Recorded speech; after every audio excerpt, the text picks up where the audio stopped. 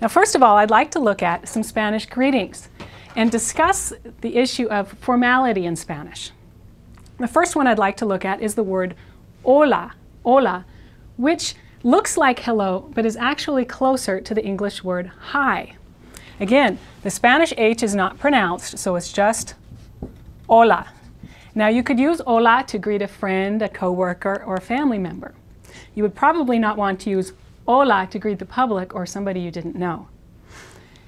To greet the public or to greet someone that you would treat in a more polite manner, you would use the expressions buenos días, good morning, and buenas tardes, good afternoon. Tardes can also be used for evening. If you want to greet someone at night or to retire for the evening, you can say buenas noches, which means good night. Now, I want to look at buenos días and buenas tardes and buenas noches for a second here.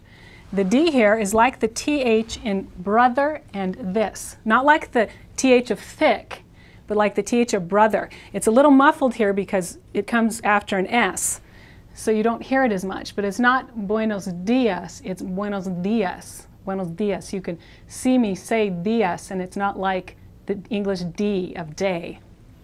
This is an O. Spanish O is always O and never turns into an A sound. So you don't want to say buenos días, as many people do. It's buenos días. The reason that it's buenos is because dia is a masculine word. We'll discuss masculine, feminine in a later lesson. But that's why it's important, because Spanish adjectives agree with the noun they modify, that you say buenos. Because it's not just a pronunciation mistake if you say buenas, you're actually making a mistake in grammar. Look at this word, tardes. Now, we have a trilled R here because it ends the syllable, and then the D here is sort of like, this is sort of like the word they with an S at the end, this, tardes, tardes. Now, these combinations of a trilled R and a D are tricky for English speakers, so sometimes you have to pick your battles. If you can't say the trilled R with the D right after it right away, then say the D correctly. If you have to say tardes, tardes, tardes, you will be more understood than if you try to say an English D here, tardes, and you will start to approximate the correct Spanish pronunciation. Notice that this is buenas, buenas. The A in Spanish is always A, and it agrees with a feminine word, which tardes is feminine. Noches is also feminine, so you say buenas noches. Now, you don't need to know all about grammar to learn buenos días and buenas tardes and use them in conversation. The important thing to know is that endings have meaning in languages, and they're important. So you want to learn things when you learn them as exactly and carefully as you can. Because later on when you're studying, if you didn't learn the foundation very well, then the rest of the knowledge that you build on top won't be on a very good foundation, and your knowledge will be rather shaky. So it starts with just a few words learned well. Now, I said I wanted to talk a little bit about formality. Again, hola I use with a close friend, coworker, someone you know. It can be someone that you treat politely as long as it's an acquaintance, somebody you know.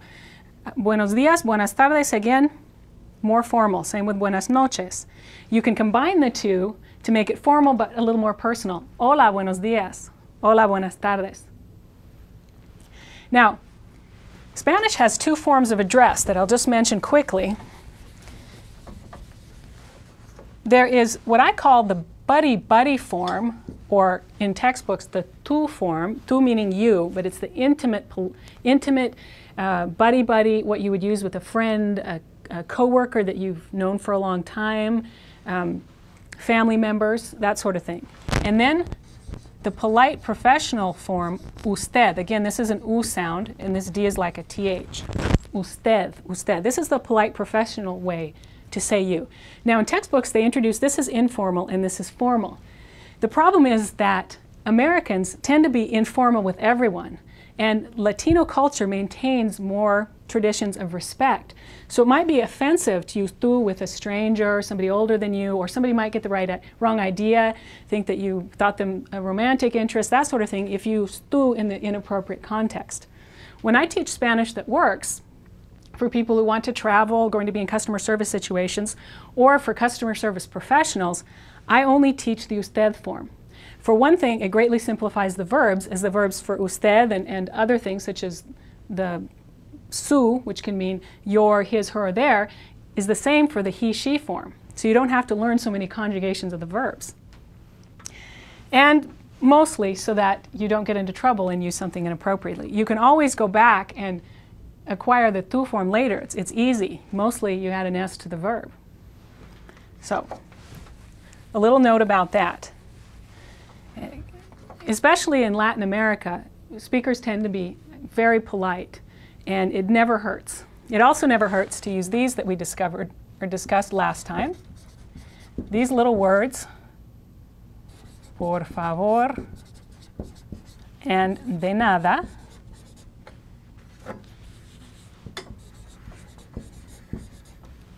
Gracias means thanks. Por favor means please.